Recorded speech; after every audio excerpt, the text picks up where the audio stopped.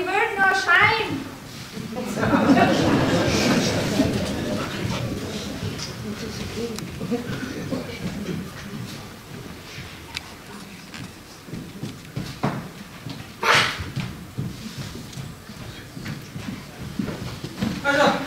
Also zu Hause ist er nicht.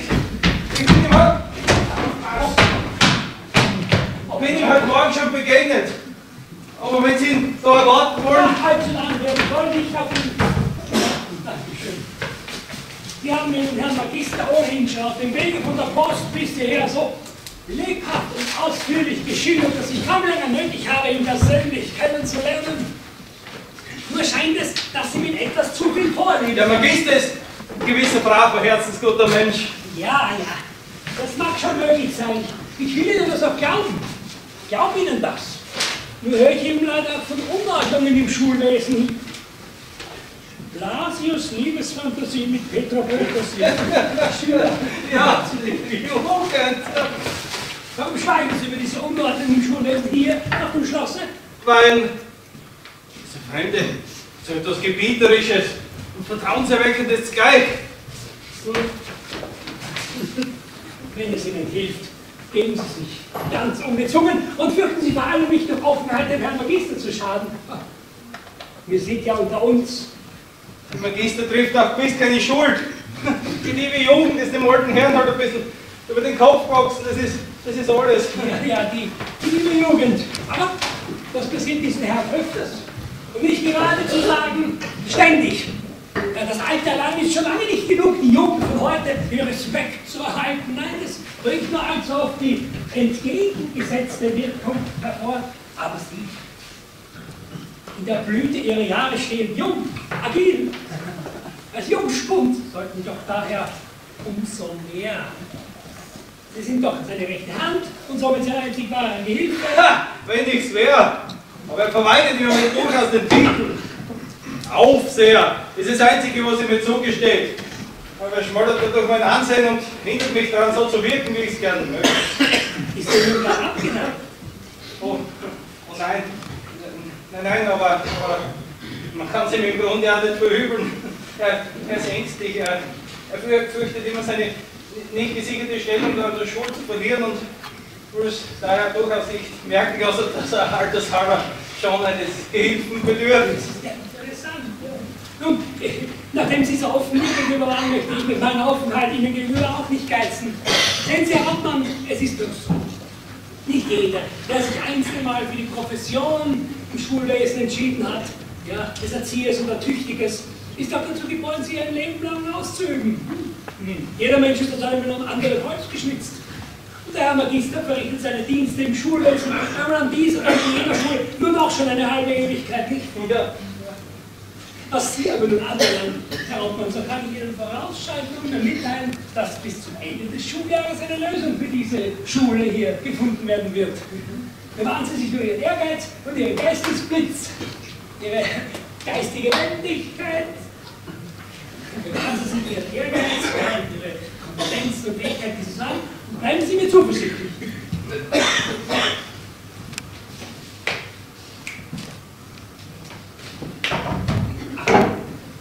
Ich wollte mich nochmal explizit bei Ihnen bedanken für Ihre Offenheit. Sie haben mir meine Entscheidung, ich meine, Sie haben mir sehr geholfen. Na? Aber jetzt darf ich auch fragen, mit wem ich die Ehre hatte? Ach, ich bin jemand anderer als der Herr Landrat. Nicht der Schreiber, nur der Schreiber vom Landrat. Ich schreibe für den Landrat, ich sitze in seinem Sekretariat, arbeite dort die Akten ab, bin sozusagen sein Prokurist, sein Bevollmächtigter, verwechsel mich daher wegen der Vollmachten selbst auf den Landrat. Schreiber? Mich so auszufragen? Was möchte ich? Leben Sie wohl! Man darf sich nicht verscherzen mit solchen Leuten. Erlauben Sie mir, dass ich Sie begleite.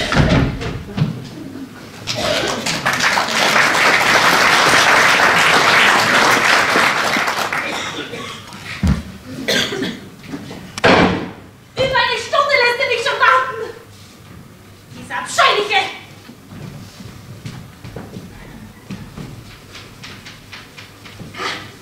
Er hat es nicht verdient, dass ich... Entschuldigung.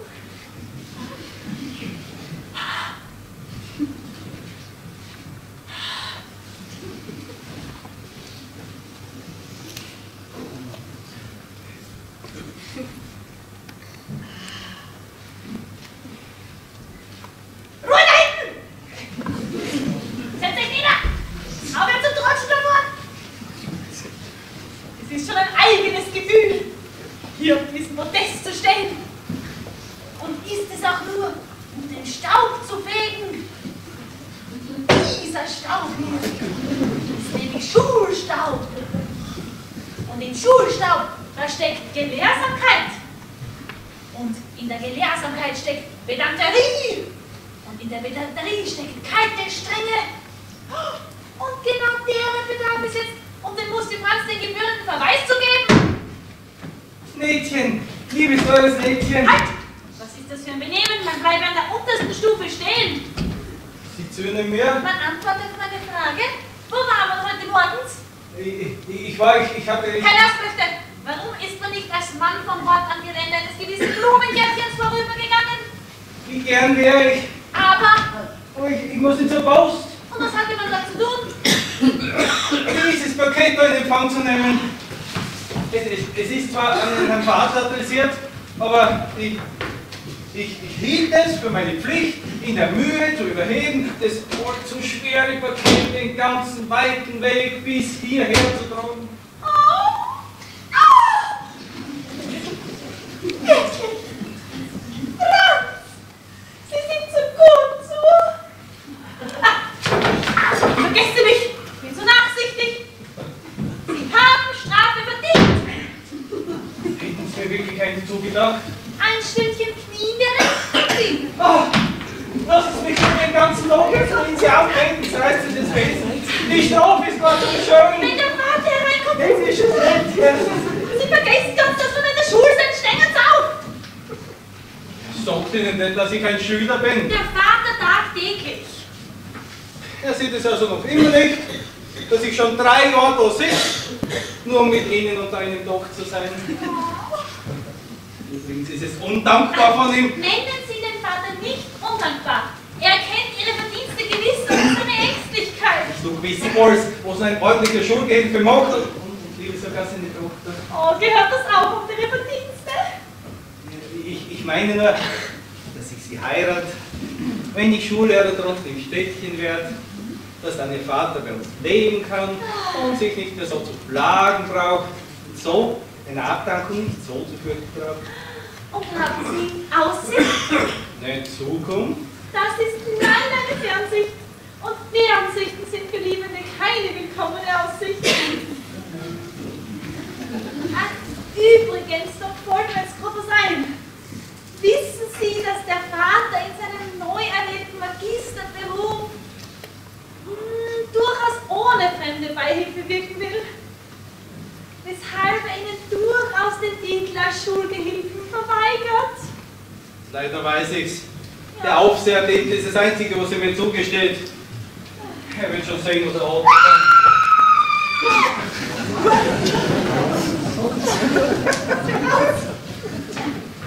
Was ist denn eigentlich in diesem Paket? Der gnädige Herr seine Bücher zur Preisverteilung an die Jugend. Das ist schön. Ich als Magistertochter darf sicher öffnen. Wir wollen gleich vorläufige Dispositionen treffen.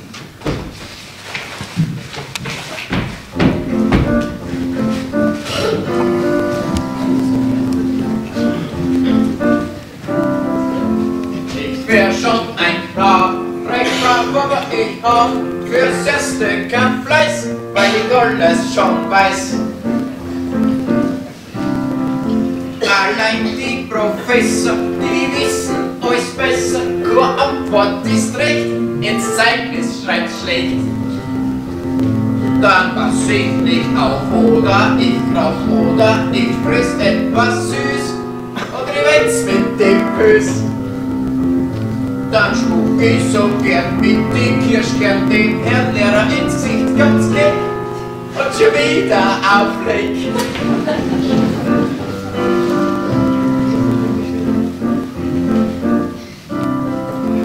In der Schule, ich dank die Hände auf der Bank, den Vortrag am Hören, ohne schlafrig zum Werden. Das Buch abgeschlagen, nix trutschen, nix so, erwischt man sein muss, sonst kriegst du eine Nuss. Dieser Druck holt mich im Boxt und zurück, verbal beurteilt, wo steht drin, dass ein Wampl ich bin. Das Schule schwänzen wird bestraft, die Kompetenzen sind zum Rehr. Kannst der Esel nur werden.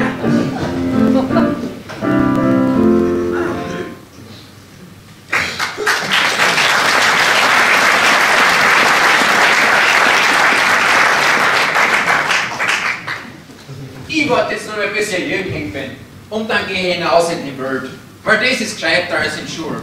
Weil die Welt, das ist die wahre Schule. Da lernt man alles für allein. In der Schule, da muss man die Lektionen aufsagen, sonst ist man dumm. In der Welt, wenn man dort eine tüchtige Lektion kriegt, oft muss man still sein und nichts dergleichen tun. In der Schule, da wird man jeden Tag verlesen. In der Welt, wenn man da einmal verlesen ist, dann ist gefällt auf alle Zeiten. In der Schule, da muss man still und ruhig sein. In der Welt, da ist es just gut, wenn man recht einen Lärm macht. In der Schule, da gibt es eine Eisenbahn. In der Welt sind die Esel auf allen Plätzen verstrahlt. Genau darum herrscht auch in der Schule diese Indiskretion, dass sie uns sagen können, Marsch auf die Eisenbahn. Also in der Welt, wenn ich da in ein Gasthaus oder ein Wirtshaus gehe, da riskiere ich das nicht. Oder beim Theater, kein Sitzausperrer dieser Welt kann zu mir sagen, Sie sind ein Esel, Sie gehören auf diese Bank. Darum sage ich, hey. Ja, widerwärtige Willibald. Was machen Sie schon so früh in der Schule? Ich habe eine Strophe zum Schreiben. Können Sie das nicht zu Hause machen? Der Herr Magister hat befohlen, dass ich die Strophe in der Schule schreibe. Und das ist eine Verschärfung für mich, weil die Schule ist die größte Strophe. Übrigens, Sie müssen das ja gewusst haben. Wo ist da denn Sie als Aufseher da, wenn noch kein Schüler da war? Ich hab das nicht gewusst, dass Sie die Aufsicht über das ganze Nettchen haben. Werden Sie schweigen? Nix. Der Magister will es erzählen. Dann schenkt er mir die Strophe. Immer. Ich werde das Lineal nehmen. Und dann Und was? Um das Spektakel machen? Natürlich. Warum sollte ein Aufseher das Aufsehen vermeiden? Besänftigen Sie ihn lieber, damit er nicht plaudert. Und übrigens, machen Sie sich nicht so patze. Sie sind kein wirklicher Schulgehilfe, nur ein Quasi-Schulgehilfe, ein Quasi-Supplent, ein Quasi-Substitut. Und das von einem Magister, der auch noch quasi ist. Folglich der Qua von einem Qua und Qua. Geht's nicht, Qua. Und das in einer Schule, die wahrscheinlich längst schulbest ist. Setzen Sie sich zurück zum Schreiben. Längst schulfähig ist, sagt er. Das hat er sicher von seiner Mutter. Ängstigen Sie sich nicht. Meine Mutter, die weiß alles. Kommen Sie an Zeit! Hallo? Sehr Schüler.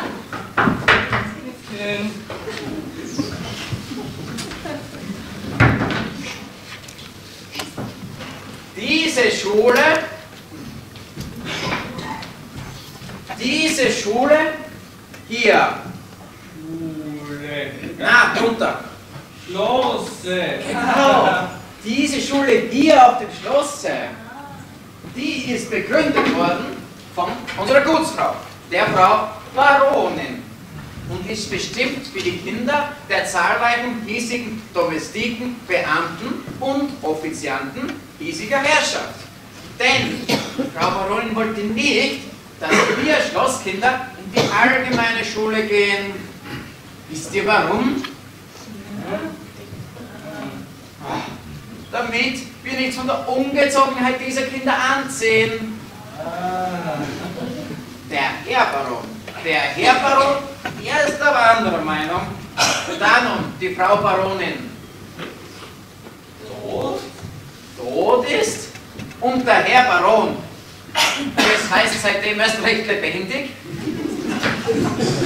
und er nun seinen Kopf, oder vielmehr den Kopf des Herrn Landrat folgt, wird diese Schule über kurz oder lang aufgehoben. Das hat meine Mutter gesagt, und meine Mutter, die weiß alles. Mein armer Vater kommt um seinen Dienst. Sie müssen nicht gegen das Schlimmste fürchten. Wer weiß. Er kommt! Oh, ich höre ihn. Er ist. Er kommt doch da in eigener Person, kommt er! Wer kommt? Der Herr Wirtschaftsintendant, der Herr von Wichtig. Aha. Sein unerwarteter Besuch und mein eingereichtes Gesuch, das hat was zu bedeuten. Hey, Rotmann, so früh schon in der Schule?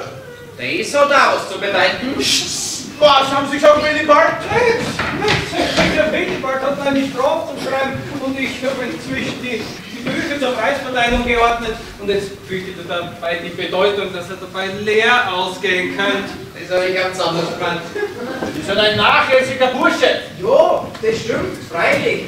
So fleißig wie der Aufseher bin ich nicht, der selber eine doppelte Aufsicht hat und wahrscheinlich eine dreifache Nötigkeit. Verwegener Bursch. Mäßigen Sie sich noch einbilden. Warum ist die Strafaufgabe noch nicht geschrieben? Also, ja, die habe ich wieder da. Die Strafaufgabe, die hat der Willi, glaube ich, schon mir gegeben. Gell? Und die habe ich, glaube ich, auf den Schreibtisch gelegt. Gell? Aha. Das ist natürlich was anderes. Sie will mich mit einer edlen Lüge für sich gewinnen. Nun gut, will ich es nicht mit einer unedlen Wahrheit vergelten. Ich werde verschweigen, dass sie dem Aufseher seine Geliebte ist, dass er sich aber untersteht, ihr Liebhaber zu sein. Der ist bloß heute noch aufgestochen werden. Den Aufseher verraten, der lebt von Verrat. Das ist die Ehrsache der Schülerschaft. Das ist die wahre Pflicht der Schulbüberei.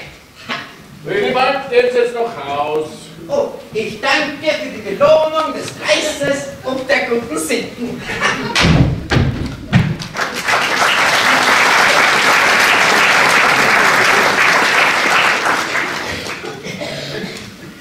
Und Sie, Rotmann? Was ich nicht störe. Sie gehen auch nach Haus und kommen mit den anderen Schülern wieder. Mit den Schülern? Ja. Bin ich denn nur ein Schüler? Aber Franz, Sie sind doch der Meister, der mich die Liebe gelehrt. Ist Ihnen das nicht genug? Nettchen, Sie erheben mich auf ein Podest, das mich stolz auf alle Professoren der Welt hinunterschauen lässt. Seine Reden haben was zu bedeuten. Sie haben gehört, bester Vater? Jedes Wort, das der Wirtschaftsintendant hat fallen lassen, habe ich der Amtsschreiber vorher schon gesagt. Ich bin überrascht und so erfreut, Sie einfach wieder voller Hoffnung zu sehen. Ich war ein Jahr mit meiner Ängsten. 13 Jahre haben sie meinen Gesuch auf Zudem liegen lassen. Warum? Um eine günstige Gelegenheit abzuwarten, um rasche Schritte zu setzen. Ja, so war das. Kommt mal schon. Geh rein, mach mich für eine Viertelstunde hinter lassen. Stanislaus! Stanislaus! Stanislaus!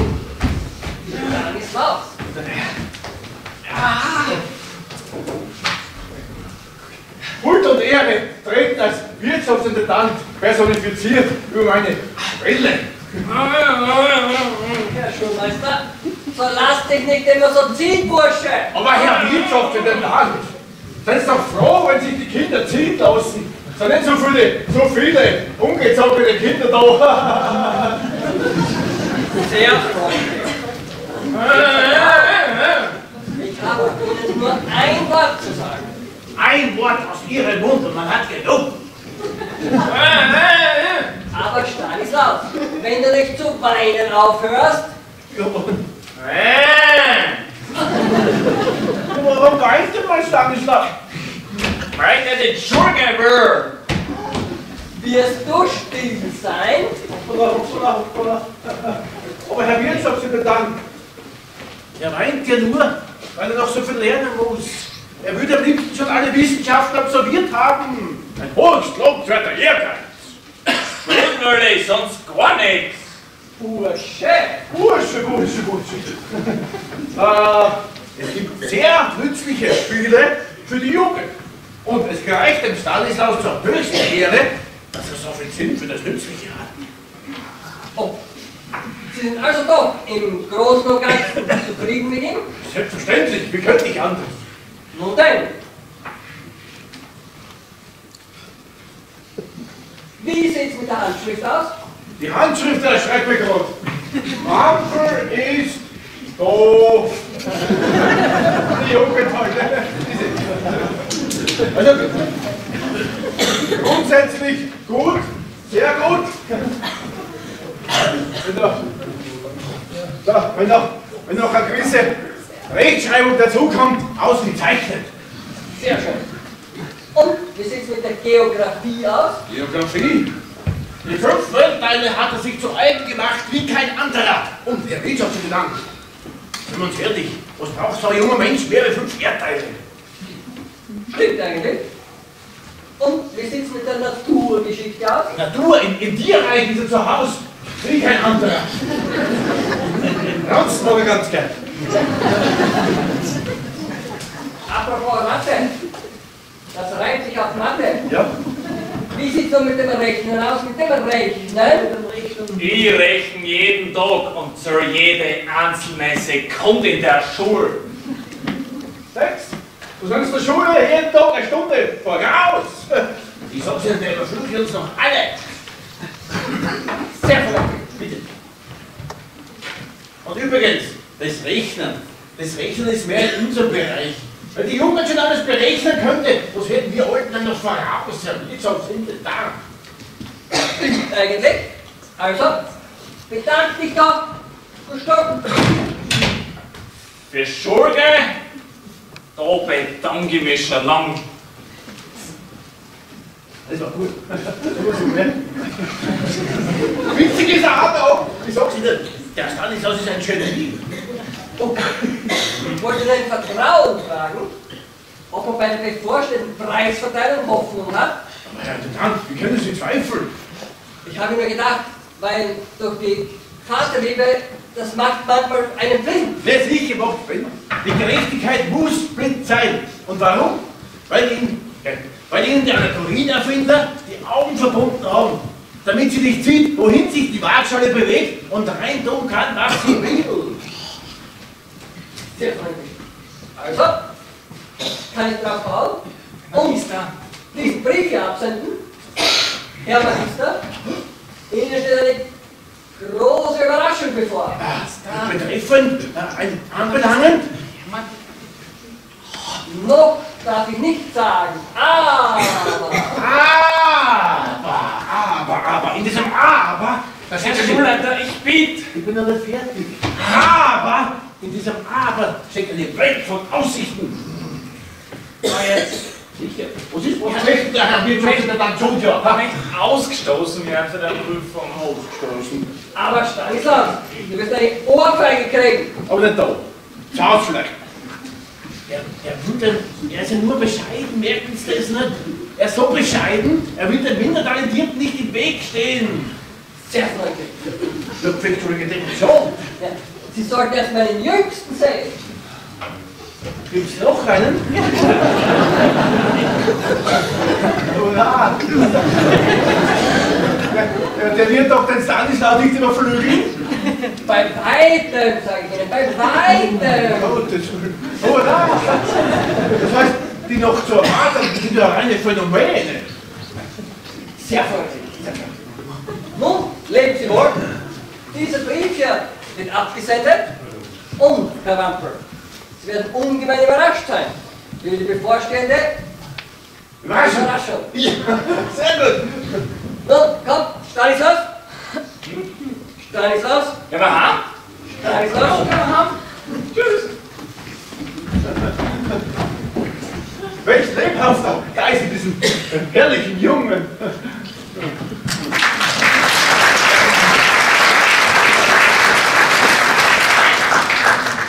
Schuldirektor sein, überleglicher Mama sein und ein Stanislaus hat eine ganze Zeit beißen. Da gehört das dazu.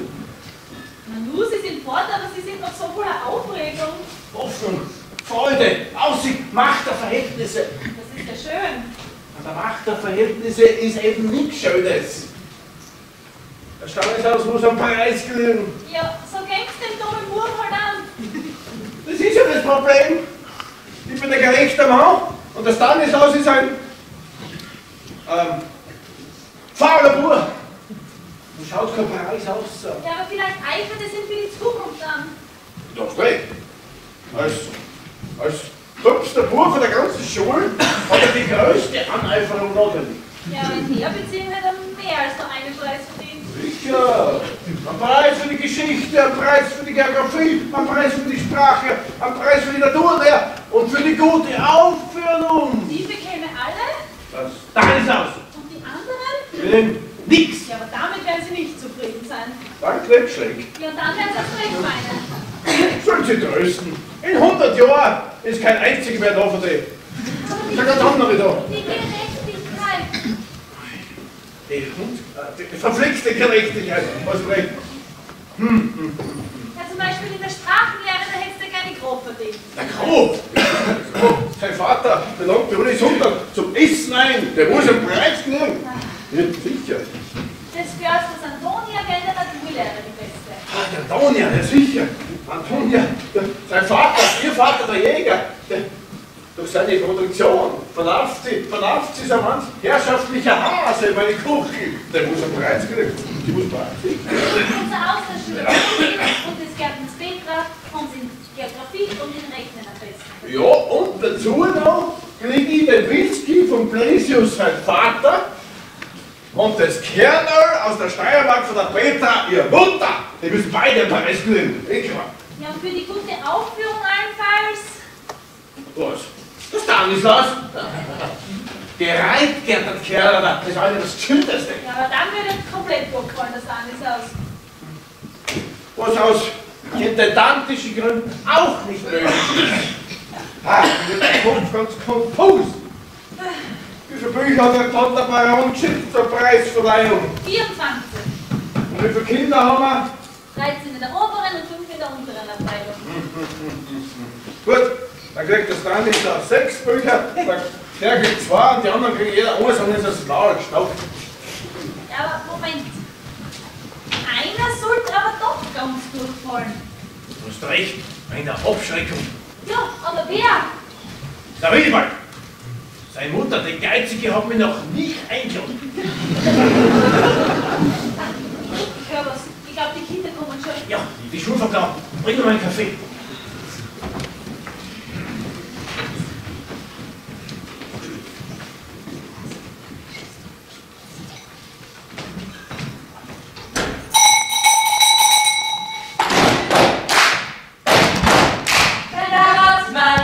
Zur Stunde fleht. Wenn der Rottmann wieder zur Stunde fleht. Und sich alles um das Nettchen dreht. Und sich alles um das Nettchen dreht. Wenn der Wampl an den Ohren zieht. Wenn der Wampl an den Ohren zieht. Und der Christoph Ries am Scheitel zieht. Und der Christoph Ries am Scheitel zieht. Auf geht's, jetzt ist wieder so weit. Auf geht's, ein wird nichts gelernt. Doch wenn wir noch wissen, aber wir noch nichts wissen, werden meine Schule. Brav war nicht überholt, aber sie sind wieder gern mal in Schule. Was bei dem Herr Professor war, was sie denn nichts besser kennen, mal in Schule. Lernen wir nichts, nichts, weil nichts uns den Hexern vor.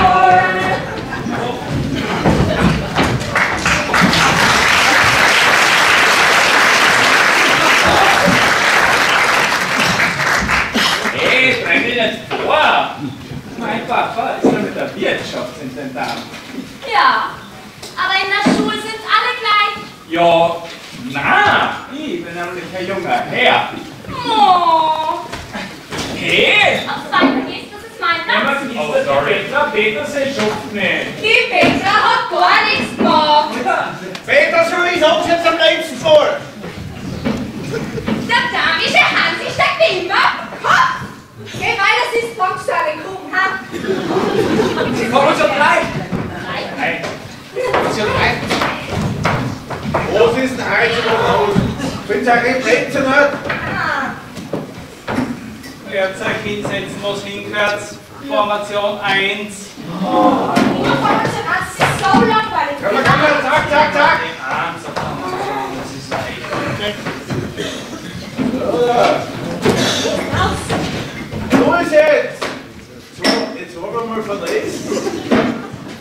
sehe schon wieder ein paar, die noch da sind.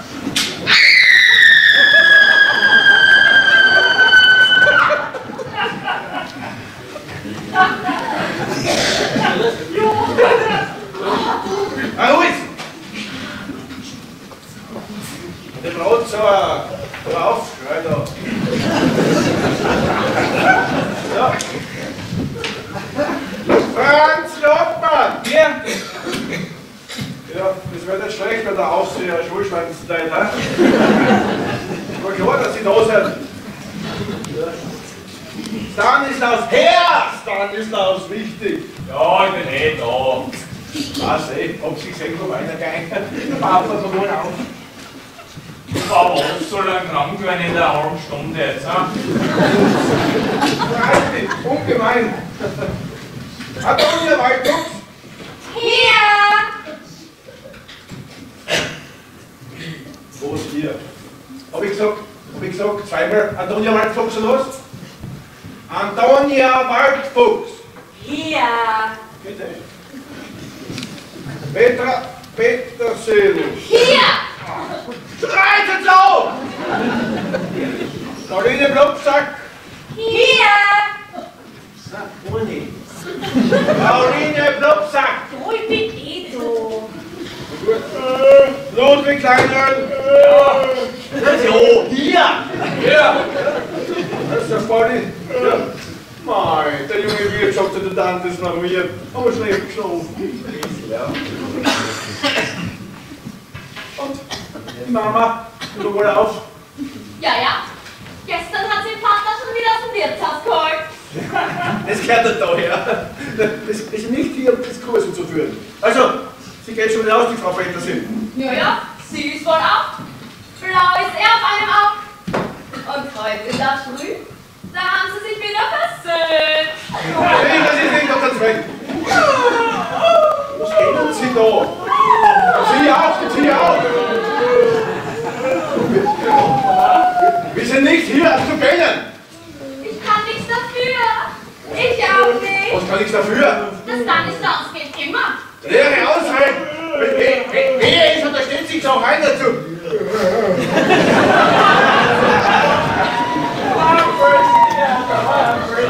Ruhig! Verletzung! Ruhe!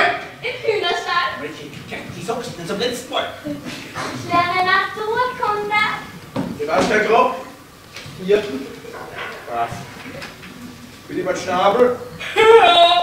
Wo sind Sie? Ich sehe Sie nicht. Ein anderer hat für ihn geantwortet. Die Petra Petersil war es jetzt genau gesehen. Sie scheint drei sein, da aus der Strophe, aus der Natur her zur Strophe. Auf, nein,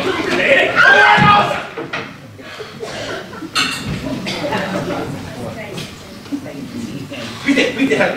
der Christoph Mies ist auch nicht da. Ich verrate alles, Justament. Brav. Kultivieren Sie das schöne Talent. Der Willibald und der Christoph, wir werden eine Strophe kriegen. Und nur da herein, du Taugeling! Bring Ihnen, Herr Minister, den ungeratenen Buben, der seiner Mutter nur Ärger und Kummer macht. Und mir Groll und Verdruss. Während ich denke, er sitzt in der Schule und lernt was, finde ich ihn am Zaun vom Herrn Wirtschaftsintendanten beim Bierstellen. Was? Bierstellen? Baumfrevel? Obrigkeitsbeleidigung? Die Birnen, welche sich die Freiheit nehmen, über den Zaun hinauszuhängen, das ist eine herrenlose Sache. Folglich kann jeder vorübergehende Bursch Herr desselben werden. Das hat mir einer gesagt, der das Corpus Juris im Leib hat gehabt. Und Birnen überhaupt, das sind ein Gemeingut. Denn sie sind ein gemeines Obst, gut sind sie auch, folglich sind sie ein Gemeingut. Das Zoppeln soll nächstes Zeit, ich weiß Mann. Aber hol und unreif. Gesundheit und Leibsetzzeug, Uhr aufs Spiel. Reißt der trautelnde Krieger Bierober! Das gibt's ja nicht. Hort, Bier! Das war ein Gift für die Jugend! Kann sie das sagen? Das käme stützen. Vielleicht kann man es noch lesen. Nicht klar, der Herr Magister ist nicht der Dr. Hirbst, der ist recht um jeden Bierner Gift zu finden hat. Wer zu schweigen? Kein Bursch. Und übrigens, Herr Magister, wo ist der Lohr? Der Christoph ist auch gleich. Ja, der Ries hat ihn dazu verführt. Auch noch Maurice, ja, der ist gerade gekommen. Danke, Herr Wirtschaftsintendanten. Danke. Der Ries ist gerade gekommen. Nein, warte da. Was passiert? Warte da. Straßenbahn und Bautschen gehabt, oder? Vorher war er nicht auf der Ries. Hat wer gesehen? Nein. Keiner hat einen gesehen, Ries. Aha. Aber jetzt. Ich hab nichts auf dir. Ja, komm ich. Genau. Da will ich bald. Da will ich bald. So, da wird er jetzt. Für euch zur Abschreckung. Und für ihn zur Strafe. Ja, meinetwegen. Ja. Und da will ich bald. Der Verführte, gell? Machen wir hier, ne? Der steht aus. Da müssen wir die Burg ins Schul tun. Und der Wirtschaftintendant und der Herr Papa rapportiert bisher in mir das Wohl seines Obstes am Herzen. So eine Aufführung. Und den Tag vor der Preisverteilung. Was jetzt?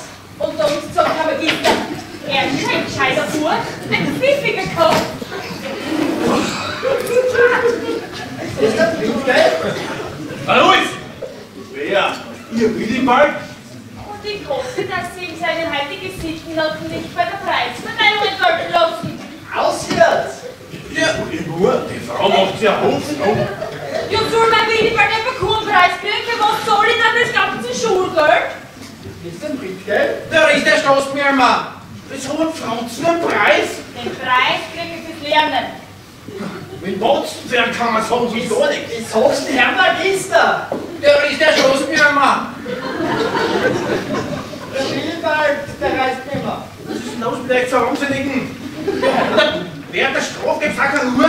Und der Willibald, Der Ries hat angefangen. der reißt nimmer. So, scheuliche Bruder. Ich riss in den Ries, weil er mich stieß. Ich tat es als Notwehr und Notwehr als erlaubte Handlung. Sind Sie zu antworten, was er halt da. Ungezogene Bank ist ja das sonst gar nichts. Und wissen du da überhaupt nichts? In ihrer Anwesenheit werde ich ihn examinieren. Gut, dann wird es zorn. Ja? Er hat mit ihrem fast wohl. Komm her, Willibald. Komm her. Jetzt gibt's eine Prüfung. Laut und couragiert. Sorg, dass du der Mami ja Bub bist.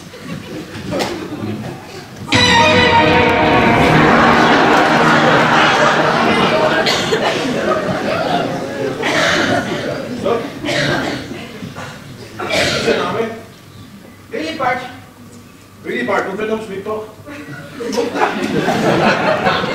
Mutter! Mutter, ja. Sei so. Ja klar, die Regeln sind klar. Das war Publikumsjoker. 50. Telefonjoker gibt's gar nicht. Und so eine Erkenntnis. Sonst alles klar? Ja. Fühlen Sie gut? Ja. Gut. Dann starten wir, würde ich sagen. Zuerst aus der Naturlehre. Wie nennt man alles Erschaffene mit einem Namen? Man nennt es die Natur. Und folglich kann es auch ein Kunstwesen sein, alles zu erschaffen. Denn wäre es ein Kunstwerk, dann wäre es nicht die Natur. Die Absprünge. Was versteht man unter dem Ausdruck Firmament? Den Wehrenraum über uns.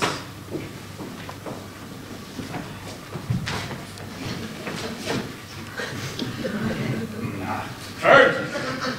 Es gibt keinen leeren Raum. Ja, man war lange Zeit der Meinung, dass es in der Natur keine leeren Räume gibt, aber verschiedene Menschenköpfe haben da ganz was anderes hinterlegt, in denen sehr viel leerer Raum vorgefunden. Und auch die Pischelsdorfer Wirten, die klagen eigentlich ja alle und Eigentlich auch immer über leere Räume. Was ist die Erde? Erde, das ist ein Himmelskörper, wo die Unglücklichen ein höllisches Leben führen. Was ist der Mond? Das ist auch ein Himmelskörper. Wissen wir, ob der Mond ebenfalls von Geschöpfen bewohnt wird? Der Mond ist bewohnt. Vermuten es, wir wissen es aber nicht. Wie weiß das? Weil am Mond, da werden auch Häuser gebaut. Denn die Meteorsteine sind nichts anderes als Lunarzegel, die uns unvorsichtige Mondmauer auf Dosen fallen lassen. Ferner wissen wir auch, dass am Mond Geschöpfe sind, weil, ich meine, so ein Mondkalb, das ist schon ein enormes Bild. Während der irdische Kalb ist ja noch mittlerer Gressen. Sie sind selber ein Mond.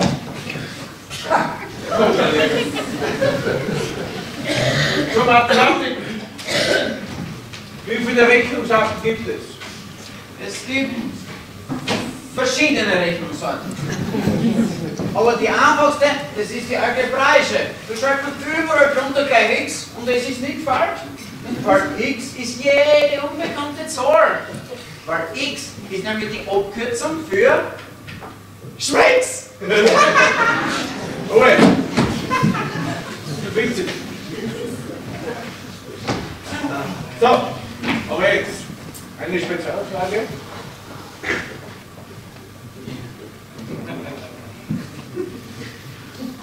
Kann man ungleichnamige Größen miteinander multiplizieren?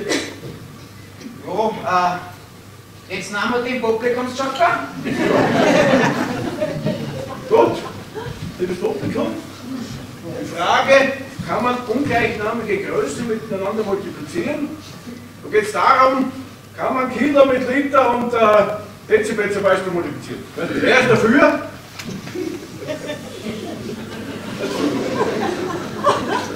Ja, Publikum sagt, es ist nicht möglich. Ich glaube auch, dass das nicht ist. Jetzt sag einfach, dass du das kannst. Okay, das ist mein Idee. So, auf das Publikum der Angst hat? Ja. Na gut, dann probieren wir es. Gut, bitte, an die Tafel. Multiplizieren Sie 348 Gramm Mit 15 Metern. Mit 7 Watt. Der Wurscht, wie was schreibt. mit wem wurscht. Schnell rechnen, der weiß selber nicht.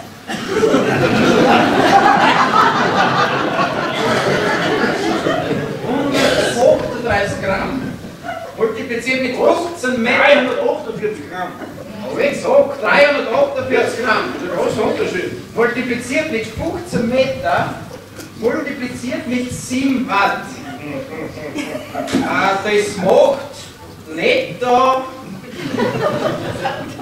14 Kilo, 26 Hektoliter, 23 Hektar, 27 Yards, 12 Gallonen und 7 km/h. Ruhe! Du bist gar nichts. Ja. Dann rechnest du noch.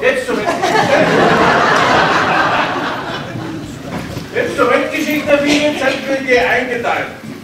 Die teilt man ein in die alte und in die neue, wobei sich die wesentlich voneinander unterscheiden.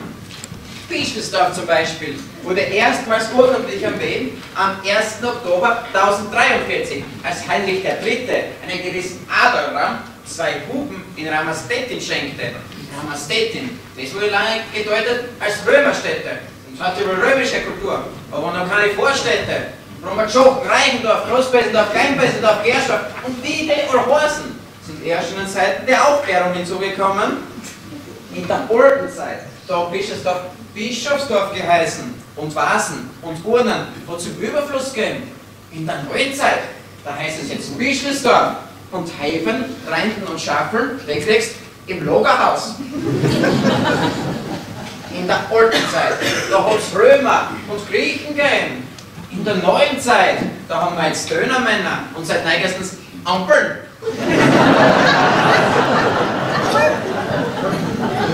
In der alten Zeit, da hat es trojanische, punische und anderwertige Kriege gegeben, an denen jeder ehrenwerte Staatsbürger teilnehmen musste. In der Neuzeit, da kämpfen wir nur mehr mit den vielen verschiedenen Wollen und mit der Aufrichtigkeit von unseren Politikern. Warum aber die neue Zeit die Zeit des Fortschrittes genannt wird? Das ist die einzige Frage, wo ich keine Antwort weiß. Alles lag wie Faden, das war doch keine Hand und kein Kopf. Nein, nur ein Kopf. So eine Frage aus der Naturlehre. Was ist der Mensch? Der Mensch, der ist das Wesen, welches sich als oberste Stufe der sichtbaren Schöpfung ausgibt und sich sogar als Ebenbild Gottes ausgibt. Worüber Gott sich, glaube ich, nicht geschmeichelt fühlen dürfte. Falsch. Der Mensch ist ein Säugetier. Ja, der Mensch, der ist auch ein Säugetier, denn er saugt sehr viele Flüssigkeiten in sich hinein. Das Männchen Bier und Wein, das Weibchen Kaffee. Der Mensch, der ist aber auch ein Fisch, denn er tut vieles mit kaltem Blut und hat auch Schuppen, die ihm meist aber gewöhnlich spät von den Augen fallen. Der Mensch ist nicht minder ein Wurm, denn er krümmt sich im Staube und er kommt so vorwärts. Der Mensch ist aber auch ein Amphibium, das am Land und am Wasser lebt. Denn manchmal, wenn das Wasser bis zum Hals steht, der zieht nur ganz nobel aufs Land hinaus. Ja, der Mensch, der ist aber ein Federfeld. Ja, weil wie manchmal eine Feder in die Hand nimmt, sieht man, dass er ein Viech ist. Genug jetzt reicht's. Genug, 3. Klasse. Der hält das nicht mehr aus. Was? Mein Sohn, 3. Klasse? Maximal. Ich werde dem lernen, auf dem Schulbuch zu andanken. In der Schule kann keiner wohnen. Yeah. Ruhe! Und mein Bub ist gerade so gut wie alle anderen auch. Und der Abmann hat recht, wenn er sagt, dass der Lehrkanzlei eingehen muss. Hey, solange ich stehe schon 6 Wochen auf der Kanzel und sie ist noch nicht eingegangen. Die ganze Schule auf dem Schloss wird aufgehoben.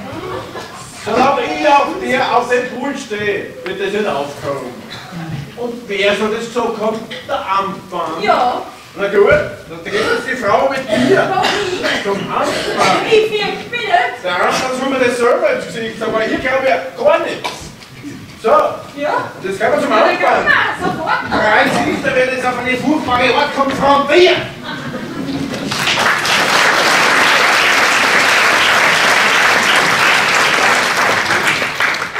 Sind Sie drunten über die Stirn? Ja!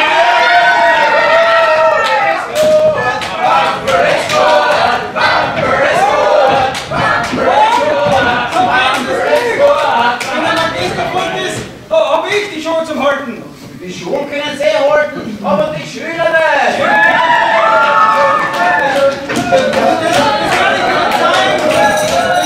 Ohne Sichtfest auf die Plätze, was hingehört.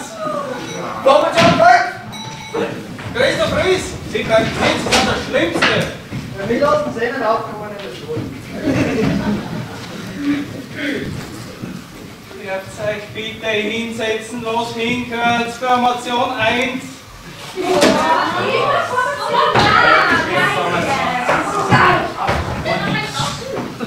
Und richten Sie sich zum Diktator schreiben. Und Sie, wie die beiden, setzen Sie inzwischen und schreiben den Diktator mit. Wenn die wollt, könnt ihr auf bestehende Strophe bestehen. Nichts noch hinsetzen, mitschreiben. Na gut, diesmal will ich Nachsicht haben mit Ihnen.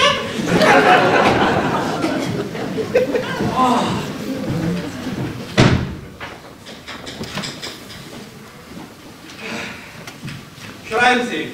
Müssen wir wirklich. Schreiben Sie. Was haben wir? Am Anfang. Nein, schreiben Sie ab jetzt. Jetzt? Als Sokrates den Giftbecher gelehrt, sprach Ich er. komm nicht da. Langsam. Sie überstürzen uns. Oh, Nettchen. Nettchen. Hört der Sache zu? Hallo, sind Sie soweit? mit größter Seelenruhe zu seinen Schülern. How do you spell soll?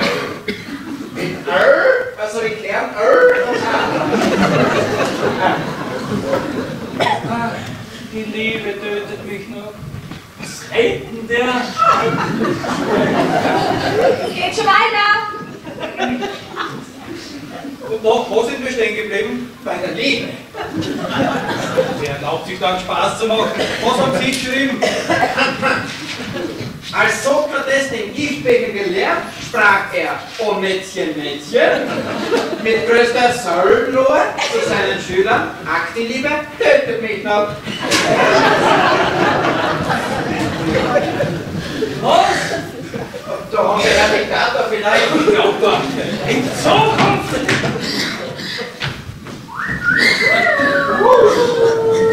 Holla, Dinger! Was ist das? Der Vater liegt hier?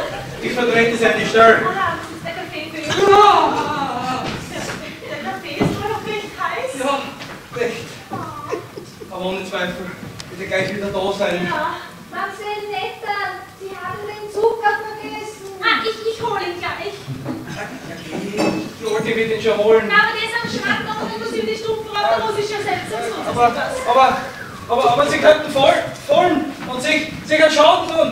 Erlauben Sie, dass ich Ihnen helfe. Hey! Was geht's dabei? Das Obers! Das Obers! Wir sind ohne Hasse!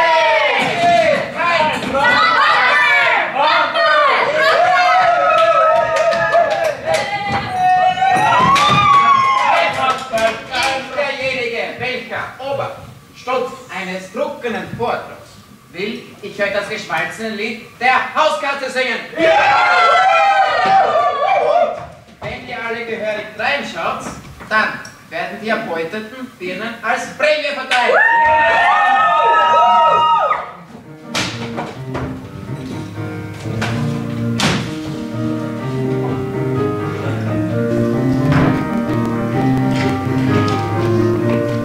Kinder, ihr lernt jetzt das A, B, C. Wie dem das Dick und kann, G. Ist die Katz aus dem Haus gerotiert und die Maus groß nicht rot, geht krumm, wer nichts weiß, der ist dumm. Chinnadra, bum, bum, bum, bum. Und jetzt alle. Chinnadra, bum, bum, bum, bum. 16 Jahre ist die junge Frau und er ist 69, schon. Er muss verreisen auf Vermut und zwar, das ist aber flixig geschickt, ha. Ist die Katz aus dem Haus gerottiert und die Maus wusste nicht rot, geht gut, wer nichts weiß, der ist dumm. Chinnadra, bum, bum, bum, bum. Chinnadra, bum, bum, bum, bum. So spät noch am Fenster, das schickt sich nicht wohin. Es gehen draus Gespenster ui. Gehen drauf die Alte ins Kaffeehaus und das Fahrrad kommt schon wieder, ho. Ist die Katz aus dem Haus gerottiert und die Maus muss nicht rot, geht gut, wer nichts weiß, der ist dumm. Chinnadra, bum, bum, bum, bum. Chinnadra, bum, bum, bum, bum.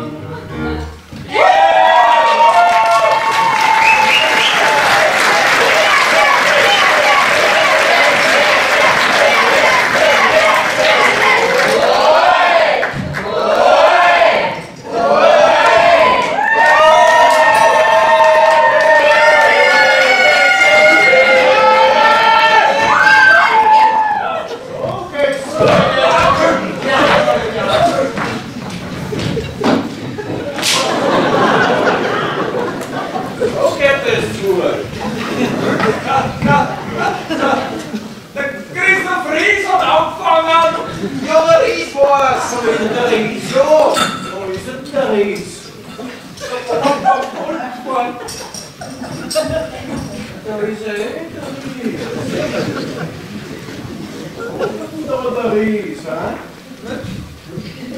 Gar nicht.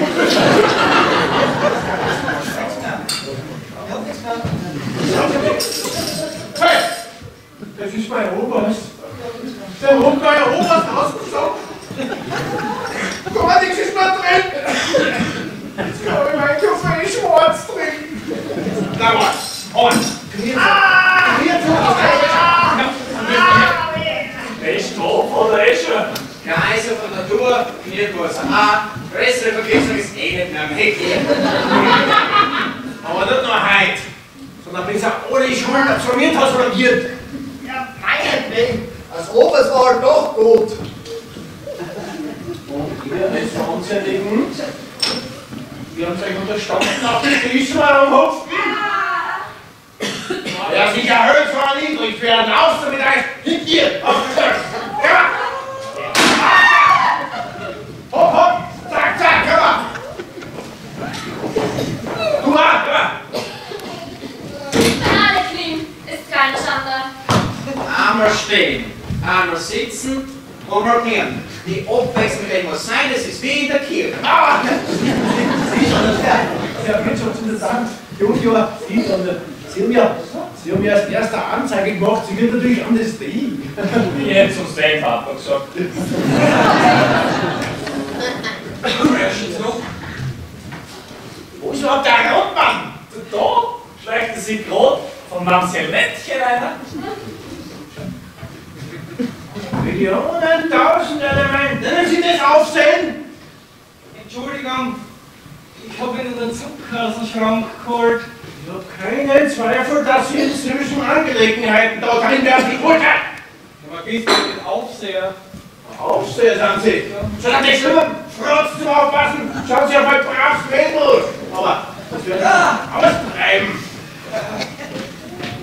Ja, doch. Und niedergehen. Herr Magister, Sie sind rasend. Niedergehen. Na dann, kniet, frägt Sie an um die Hand Ihrer Tochter. Ach so. Mein Handgriff, aber vorher muss noch ein Lineal drin sein. Das reicht. Ich habe ertragen, was zum Ertragen war. Aber schlägt. Na. Wohin, da ich bin? Na. Ich gehe.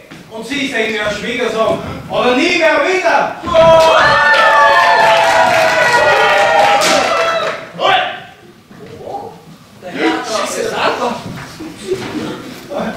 Was verschafft Ihnen das abmalige Vergnügen Ihres Besuchs?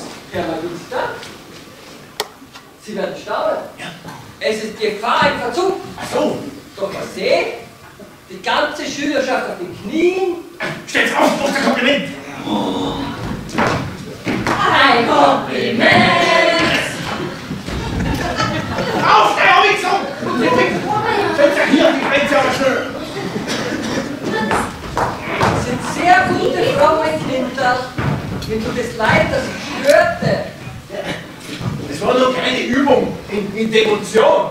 Sie wissen ja, wenn man im Leben was erreichen will, dann muss man hier da ein bisschen kriechen.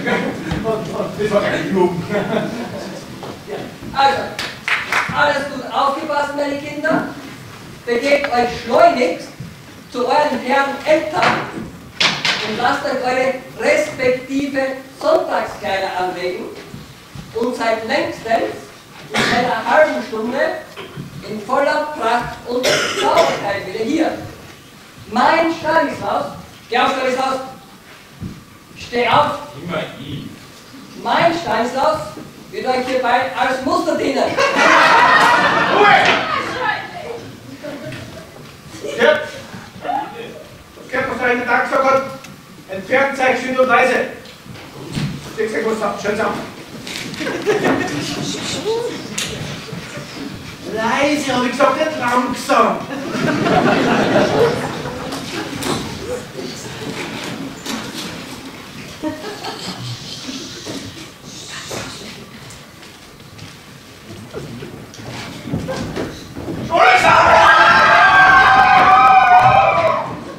Eine sehr lebhafte, fröhliche Schülerschaft.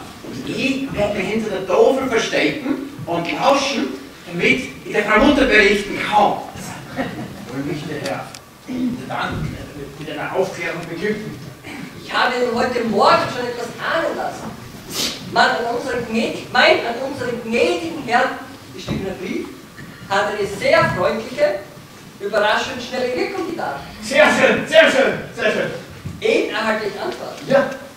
Herr von Wolkenfeld, unser Gebieter, Ja. der den benachbarten Gutsbesitzer zustimmte, Ja. wird mit Herrn Landrat hierher kommen, ein Examen veranstalten, in eigener Person die Prüfung vornehmen und höchstzeitig die Preise verteilen. Ein Examen? In längstens einer Stunde ist er hier. Und es ist jetzt selbst, dass alle Schüler prompt und exakt antworten werden, dass aber mein Stanislaus alle anderen übertreffen wird. Ja, ich zweifle fast ein bisschen. Das tut mir leid um ihretwillen. Ihres Amtes war es, Schüler gut zu unterrichten. Jede verfehlte oder schuldig gebliebene Antwort haben Sie zu verantworten. Namen, wenn mein Stanislaus nicht mit Auszeichnung bestimmt, fiele das bei seinem Genie doppelt auf Sie zurück. Okay, der Stanislaus war noch furchtbar. Der war überhaupt nicht. Sehr freundlich. Auf Wiedersehen. Unter denigst. Unter denigst. Ich glaube nicht, dass es was wird mit dem Wiedersehen. Ich muss durchgehen. Ich gehe durch.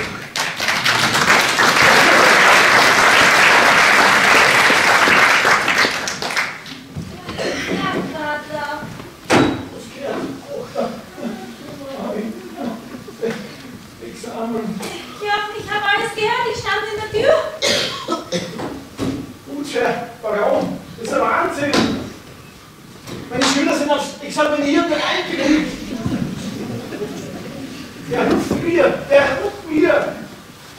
Und der Franz muss her. Tja, Sie haben ihn ja weggeschickt, den armen Franz. Er soll seine Kamera verstellen. Haben Sie nicht gehört, mit welchem Schwur er hinfortstürzte? Nur als Ihr Schwiegersohn? Ich werde die Schwüre austreiben. Ja, was er ist, kann ich noch mehr. Aber jetzt geht's zu der Kammer. Ich brauche jetzt den Franz. Schick ihm mal Plätze zum Holen. Das ist gar nicht nötig. Er steht unten an meinem Fenster. Was? Wink mit dem Schnupftuch. Und er ist hier. Ach so? So geht es? Soll ich einmal versuchen? Ja, warum nicht? Ja, das schon her. Das scheint ja ganz gut zu funktionieren. Er kommt schon. Ach so. Wie nenne ich dir? Papa. Na was? Ihr wollt Ihnen noch einen Vortrag über die Zentrifugalkraft der Schnupfdüse.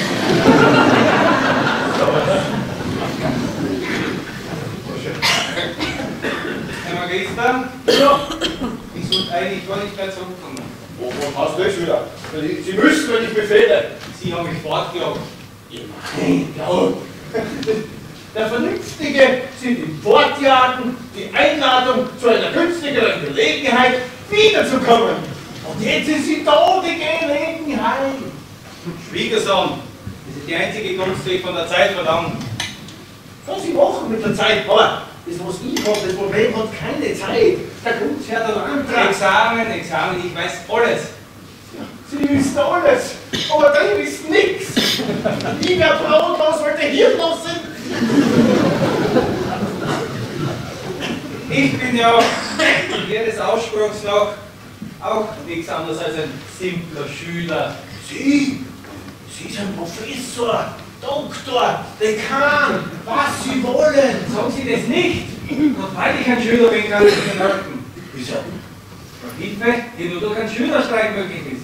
Also doch möglich? Ja. Sag den Meisterstreich oder den Schülerstreich. Sie sollen gar nicht dadurch kompromittiert werden.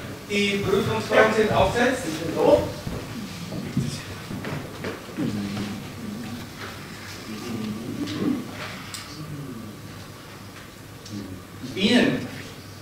kein leichtes sein, den gnädigen Herrn dahin zu bringen, die Fragen der Reihe noch fortzulesen. Ja, aber die Antworten.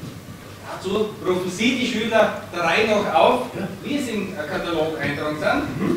Ich werde Ihnen die Antworten auf ein Zettel geschrieben geben. Sie legen sie vor sich ins Kappel und wenn es braucht werden, lesen Sie das raus. Wahnsinn, so geht's. Wenn Sie das im Hirn haben, haben wir nichts im Kappel. Sehr gut.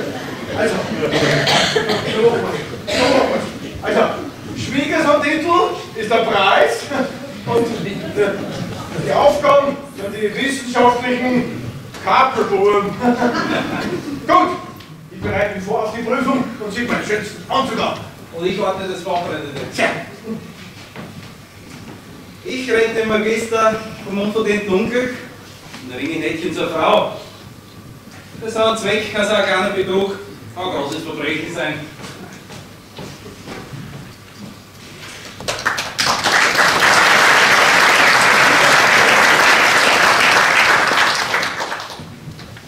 So erleichtern Sie den anderen die Prüfung und mir gibt es für erstklassig bestandenes Examen, 3. Klasse.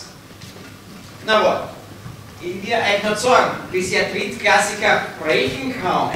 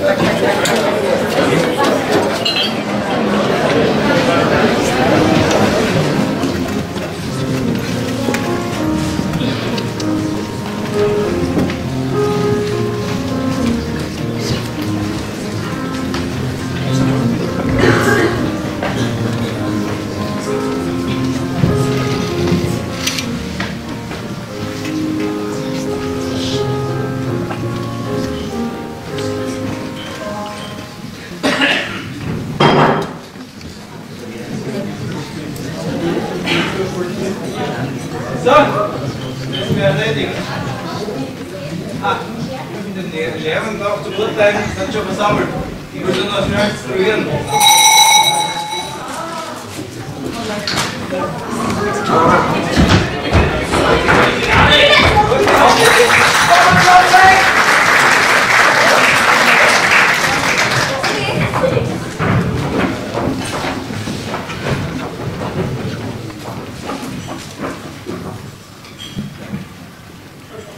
Euch bitte hinsetzen, was hingehört. Formationsprüfung. Bitte.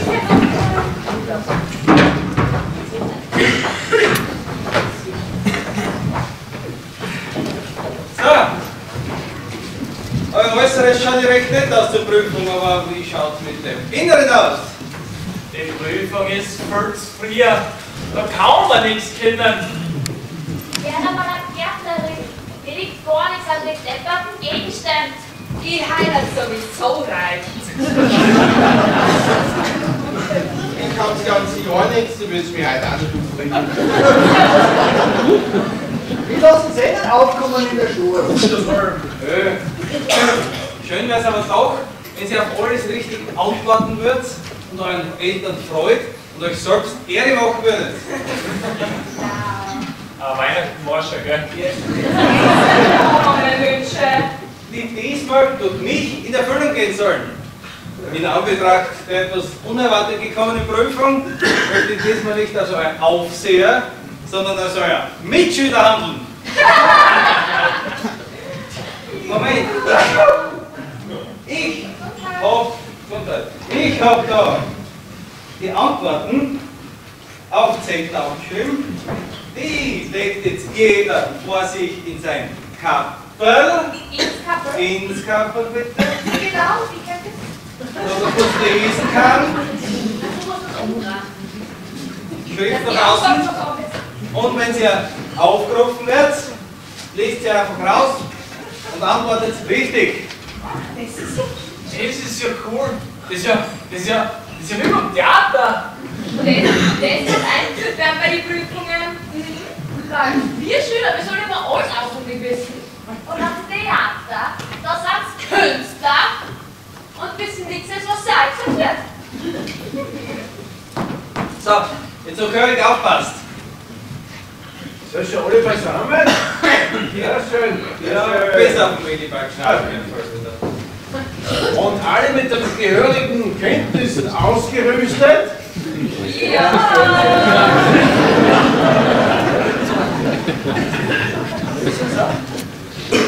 Und die andere Seite auch bereit? Ja, ja. Sehr schön, schaut gut aus. Sehr gut, sehr gut. Da würde ich vorschlagen, machen wir eine Probe. Ja, das ist Verzeichnis der Fragen. Machen wir eine Probe. Wie das funktioniert. Dann fangen wir an mit dem Herrn Wichtig vielleicht. Herr Stanislaus Wichtig. Welche Planeten unseres Sonnensystems sind größer als die Erde?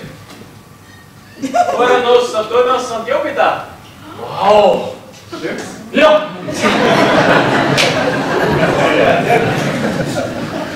Liebe Herr Wichtig! Das erste Mal was richtig. Und dann würde ich vorschlagen, machen wir eine zweite Probe. Trapezen. Welche sind die kleinsten Tiere aus der Gattung der Vögel? In unseren Gebieten der Zaunkönig und in den Tropenländern der Kolibri. Wow! Sehr gut! Das geht! Ja, zum Abschluss noch eine Probe. Antonia Waldfuchs. Ja. Der Schwebpeter und der Dagerotü. Ohne Frage! Gratuliere! Sehr gut. Nur bei der Prüfung bitte die Frage vorher. Also, wenn Sie interessiert, die Frage hätte gelautet, welche sind die interessantesten Erfindungen der neuesten Zeit? Die Dampfkraft, der Dagerotü und der Schwebpeter. Sehr gut, sehr gut. Dankeschön. Wir haben alles gesehen, das funktioniert. Wir gehen jetzt zum Empfang vom Herrn Baron. Der Peter wird auch schon zeigen. Dann will ich bald rufen, gar nicht aufstehen, wenn es spät. Der Herr Wichtig. Zur Information, richtige Antworten werden mit einer extra Dose belohnt. Schon wissen. Bitte sehr.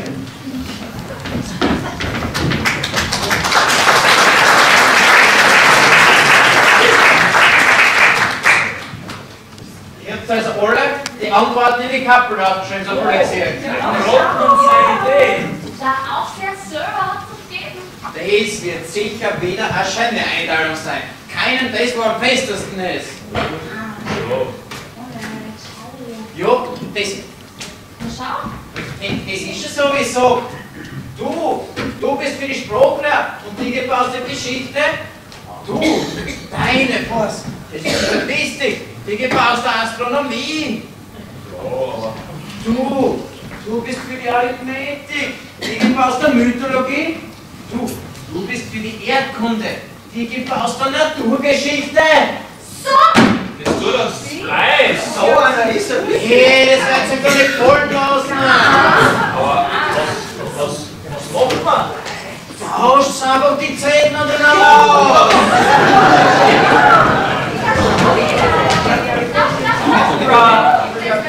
Ihr habt jetzt vor.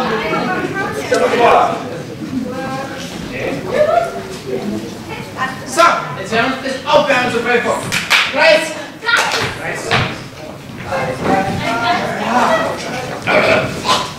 So, jetzt los.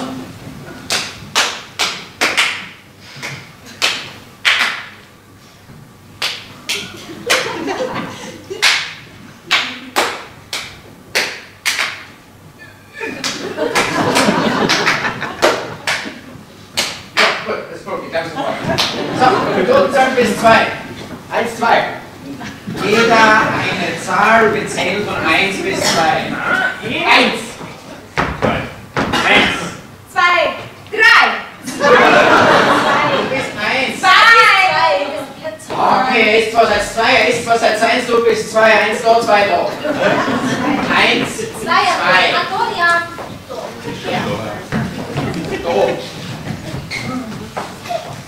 So, meine Damen und Herren, ich brauche jetzt ein bisschen eurer Hilfe. Wir müssen jetzt mal prüfen, ob die schon bereit sind für die Prüfung. Das heißt, wir werden so eine kleine Vorprüfung jetzt machen. Ich brauche jetzt von euch irgendein Thema, es soll ein bisschen mit Schule zu tun haben. Bitte, hat irgendwer ein Thema? Nicht alle auf einmal. Die Mitarbeit wird es kein Plus kriegen. Irgendein Thema mit Schule oder irgendwas, was man prüfen kann. Ein Schulfach. Bitte.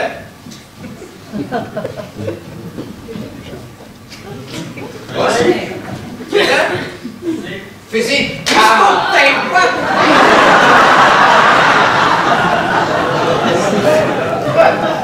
Physik, seid ihr bereit? Und los geht's. Also Physik ist das, wenn die Birnen vom Baum auffallen und dann so nach dem Schädel treffen. Ja. Oder einen anderen unangenehmen Stern. Ja. Oder wenn er zum Beispiel jetzt irgendein Mondkorb vom Himmel runterfällt, dann tut das so wie weh. Ja, und solche Birnen, die haben dann gewisse Fähigkeiten, weil der Braun dann.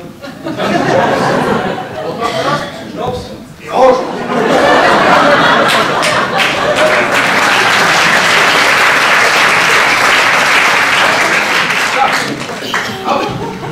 Zweites Thema für die zweite Gruppe, bitte.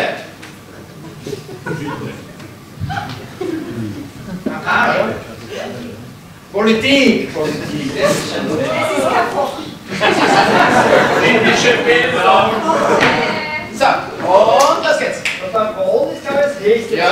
Und dann kam der... Ja, das reicht schon. Ja, Politik. Genau. Und wird nur bereit. Ja. Und keiner weiß eigentlich was. Ja. Und es wird auch nichts gesagt. Okay, das ist los, mein Freund.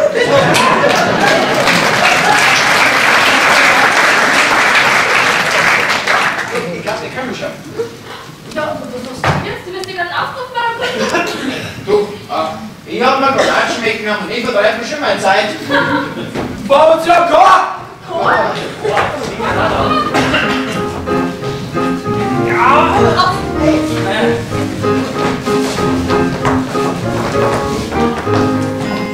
Kinder in die Schule gehen müssen, sonst wissen sie nichts. Wir nehmen uns vor dem Examen zusammen.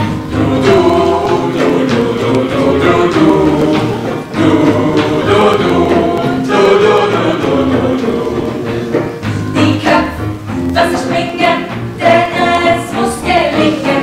Weisheit, kann sie bringen und Gelehrsamkeit. Die Köpfe, was sie springen, denn es muss gelingen. Weisheit, kann sie bringen und Gelehrsamkeit.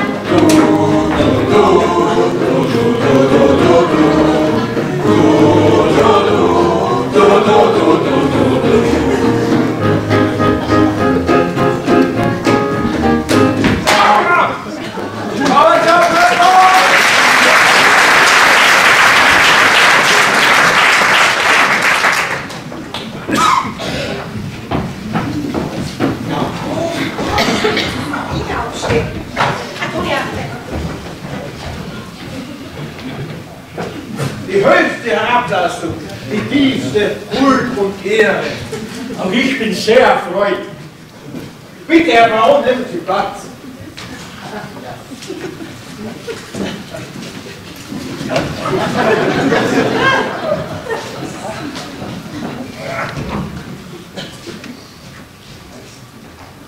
Hier sind alle Kinder zur Prüfung aufgestellt. Hier die Mütter und hier die Väter.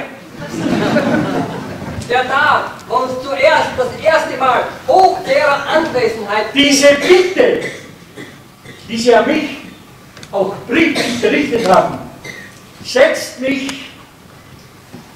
Setzen.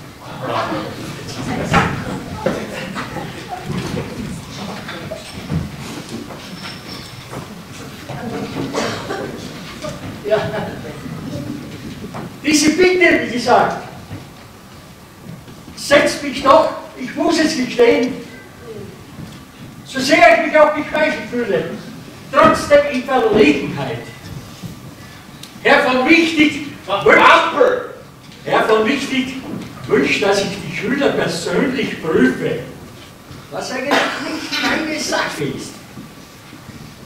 Also hier sind alle Fragen. Was ist das?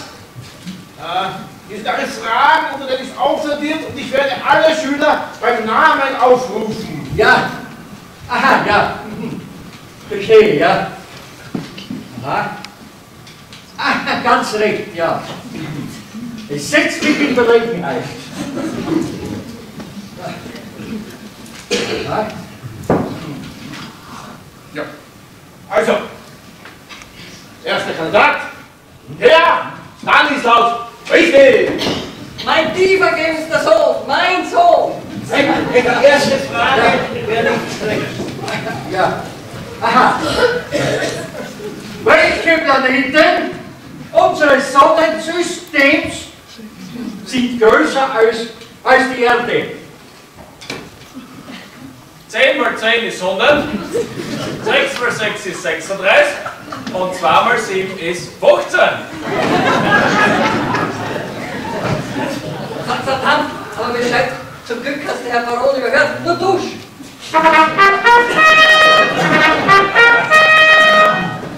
Ich glaube, der hat was Falsches im Kampf. Begreift es nicht. Wollen Sie nicht einen zweiten Ruf? Ja, jawohl. Frau Petra Petersil, hier, die zweite Frage. Aha, ja. Ja. Welche sind die kleinsten Tiere aus der Gattung der Vögel?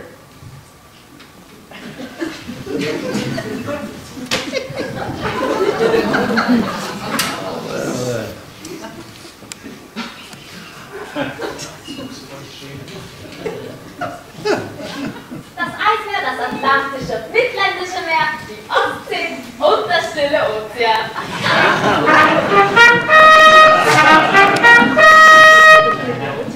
Sind die Kinder verhext oder was? Ich sehe es nicht. Was ist da los? Ich staune. Recht brav. Der ist taub, der ist stocktaub. Wer? Der gnädige Herr Baron schon allein. Mein Bestwurfet. Woher ihr Volksexamen? Wir werden es gleich sehen. Die Wacht auf den Trompete, ich krieg den was. Ja. Dann fahrt sie fort. Antonia! Waldfuchs!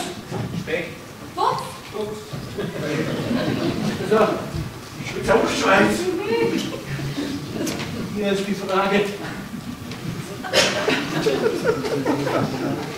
Welches sind die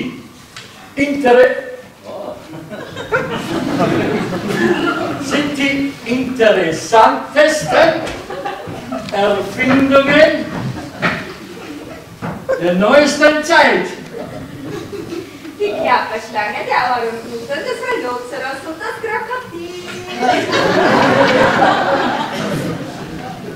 Ja, genau.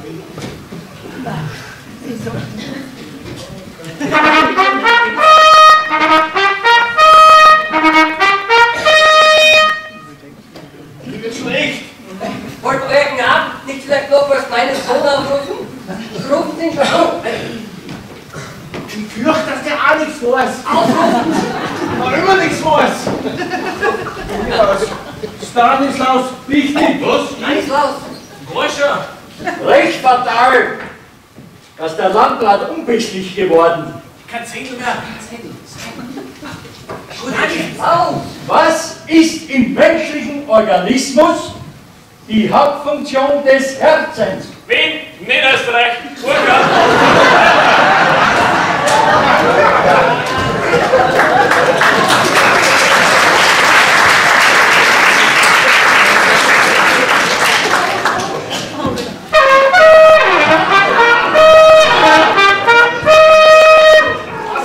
Was ist das?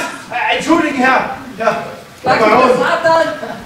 Ja. Ich werde das nicht Schlinke entlassen lassen. Ja, nun, die letzte Frage. Da schenken wir kein Gehör. Ich glaube, der wäre froh, wenn er selbst ein Gehör hält. Also, ich bin ja einen anderen Jüngling. Christoph Ries. Wenn du der meine Ehre rettet. Also diese Frage wäre besonders zeitgemäß. Ja. Wie viele Musen nennt uns die Mythologie der Alten? 16! Nein! Und wie heißen sie? Christoph Ries! Nennt sie die Mus!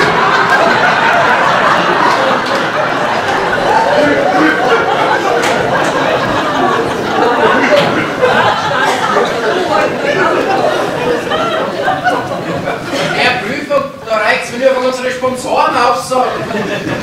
Wir haben Sie da rausgerufen. Schau, das sind Brotkammern. Raiffeisenbank Pischelsdorf, Glaubs Kulmerbau, Gemeinde Pischelsdorf, Anittersnarten, Hacienda, Reifentechnik, Fotografie, Würgenbrunner. Was jetzt? Ich hab noch ein paar. Nation, Versicherung Consulting Reisinger, ein paar habe ich noch. Gasthaus Monika Meier, Meier Elektrotechnik und Peter Dunkel. Jetzt auf dein Brot. Antwortet recht geläufig auf viele Fragen, der junge Mann.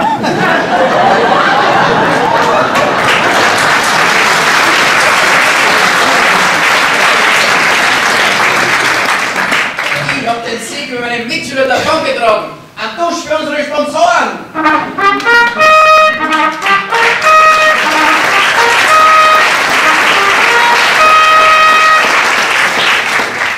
Ich zerplatze. Und nun, meine Lieben, freut es mich, in euch einen Teil jener Hoffnungen kennengelernt zu haben, welche das Vaterland dereinst in seinen Nachwuchs möglicherweise setzen zu können, sich allenfalls angeregt und mutmaßlich berechtigt zu sein, angewiesen fühlen sollte, dürfen.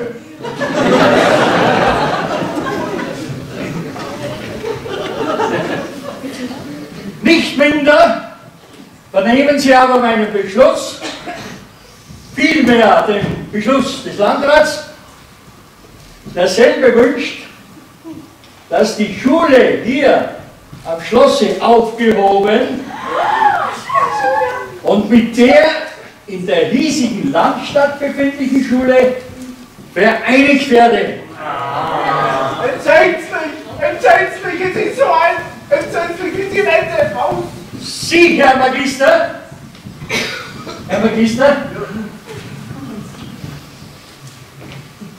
Herr Magister, Sie erhalten von mir für Ihre vieljährigen Dienste als Pension den vollen Gehalt nebst einer jährlichen Zulage von 100 Gulden. Was? Ruhestand und Zunahme? Da wär's möglich. Tochter, holt mich! Ah, was für Unfall! Zum Teufel! Ja! Viel peinlicher. Und dem war Schulgehilfen Franz Rottmann sendet der Herr Landrat durch mich das Anstellungsdekret als zweiter Lehrer am Open an der Stadtschule. Herzliche Gratulation. Das ist auch noch! Das wird mir. Wollen Sie nicht endlich die Auszeichnung für den Sohn machen? Doch, ich was Besonderes. Dann ist das richtig. Auszeichnung. Herr Baron, wir wollten hiermit den merkwürdigen Schüler Stanislaus auszeichnen.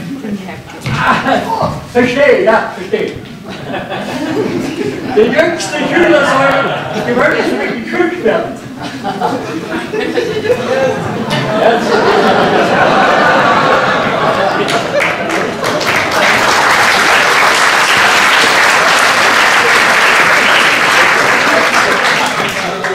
Ich werde zu Stein.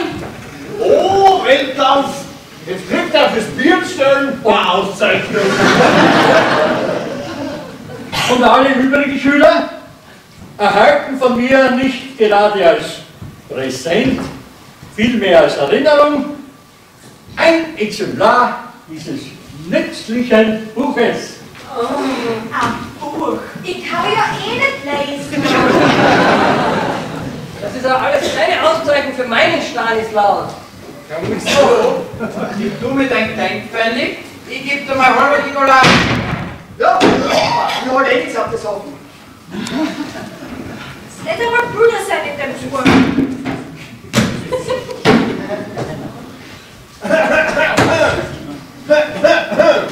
Darf ich mir erlauben, ein Brautpaar vorzustellen? Hallo! Ah ja, verstehe. Eine Hochzeit. Ja! Nur geheiratet. Die Verdienste, deine Kronen. Übrigens, Sie tragen von dieser Schule das schönste Präsent davon. Viva! Viva!